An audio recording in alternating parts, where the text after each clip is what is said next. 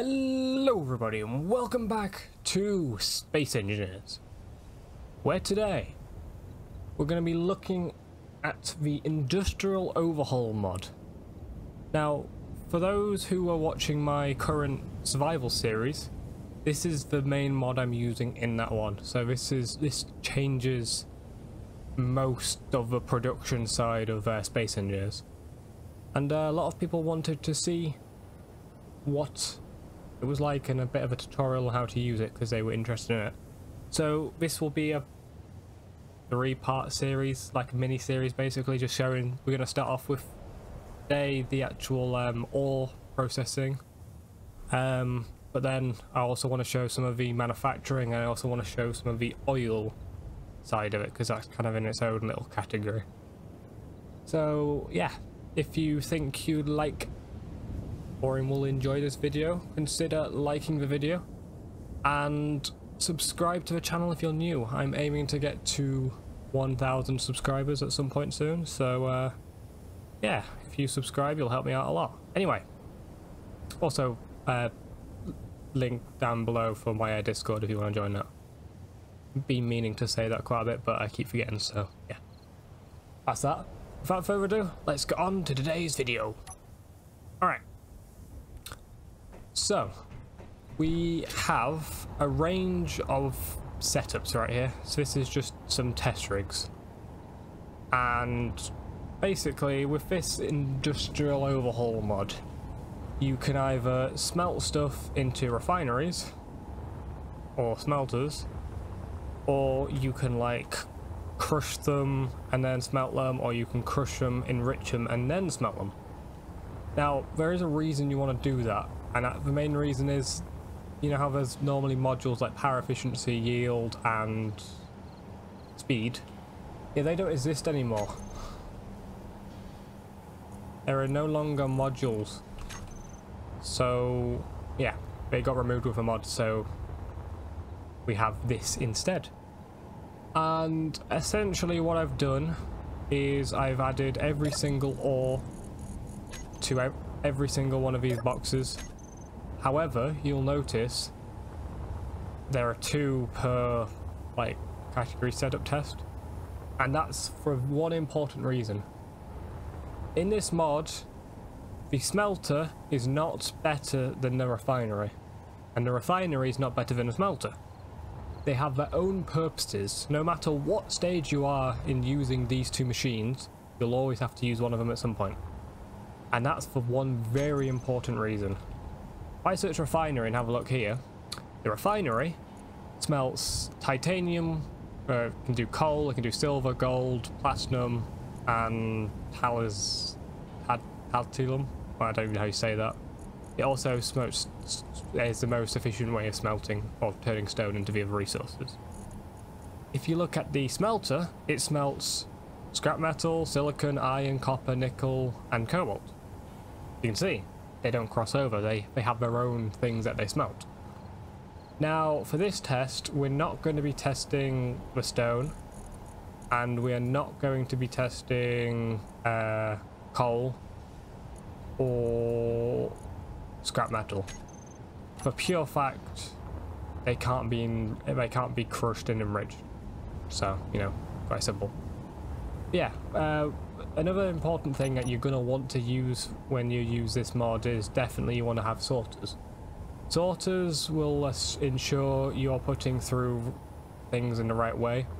So in this case I have put sorters on, there we go, put sorters on just accepting the resources I want to have, and throughout this entire thing, so after each stage it has sorters which try to pull out the crushed version and then the enriched as we go along. Yeah, without further ado, let's turn on all the machines by turning on all the sorters.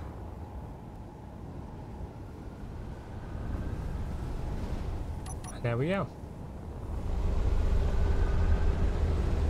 So, one thing about having a higher yield, so these resources are going straight into these boxes.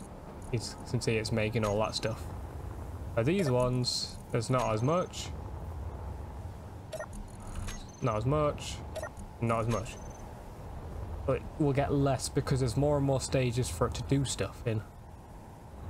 And yeah, one thing I did want to check. So this is a little coal power plant I made, just a simple thing. And if I look at the turbines, I just want to make sure we're not. Oh, we're doing fine on power. We're only using a couple of megawatts, that's fine. Alright. So I'm gonna let all of this grind up. So this is all the 1K tests. And this is actually going to take a lot longer than I was expecting to do. It's going to have to go through all of it. Oh boy. Did I think this one through?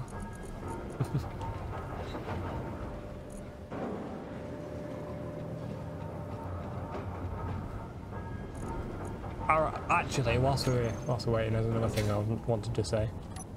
So, quite simply, this going into smelter or refinery, whatever, resource going straight in, refines about as efficient as you can get. For these processes, the enrichers and the crushers are actually quite slow. So in an actual, this is just a test rig, just, you know, nice and simple, but in an actual sort of like build, you probably want 2 to 3 of these. Same with the actual enrichers, you probably want 2 or 3 of them for like 1 or 2 refineries or smelters, all that, you know what I mean. Just, you want more machines to do it. They'll do it a lot faster and it'll be a lot better. Anyway, I'm going to leave this to refine. I'll be back to show the results of what each stage does, I guess. So I'll be back in a minute. And the smelting / crushing / purifying has been completed. So let's have a look. Now, well, of course I've been here watching it. I have found something interesting. You can see in all of these boxes there's some left. Now this is the stuff that the that the smelter / refinery can't actually produce, and that was blocked by the filter. Did it on purpose. But if you look in here, there is something in here. What could that be? And if I look at the crusher, in 2 of the crushers we have crushed platinum ore. Now this happens to be this particular machine here, and this machine here. Now, apparently, you can crush platinum, you can't smelt crushed platinum. I don't know if that's a bug or what, but yeah, that's a thing. So I guess in the results you're not going to have platinum. If you want to smelt platinum, you have to just do it the old-fashioned way. Put it straight in a refinery. But here's our results. So 700 silicon, 800 copper, 600 nickel, 400 cobalt, 700 iron. If I wanted to compare that to this particular one.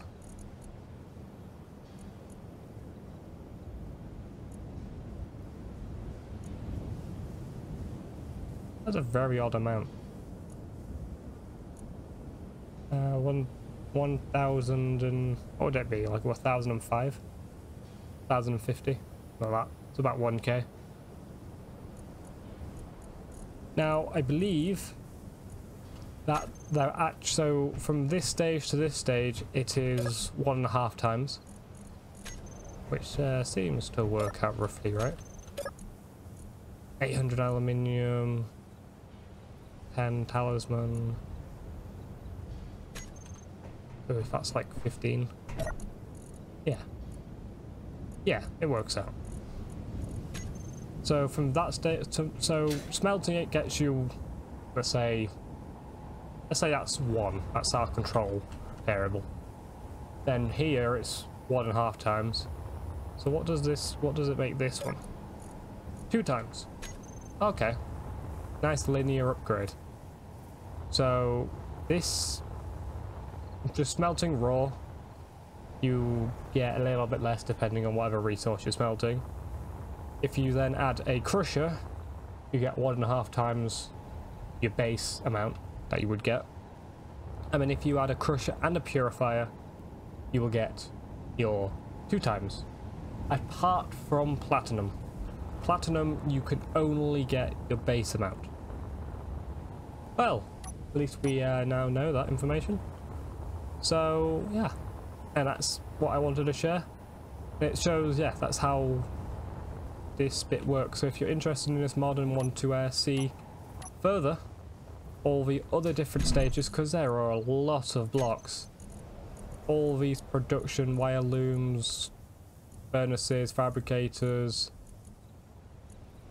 mod compatible assemblers, synthetic factories, auto looms, rock, well, that's the rock crushers, the nano assemblers, munitions factory, advanced chemical refine. Yeah, there's a lot of stuff. So if you want to see all that, make sure you're subscribed and you have your notifications on, because these videos should be out fairly soon. So thank you so much for watching, everyone. Hopefully you did enjoy this video. If you did, give me a wee like on the video and subscribe to the channel if you are new. I have been Quantum Chief, and I'll see you all in the next video. Bye!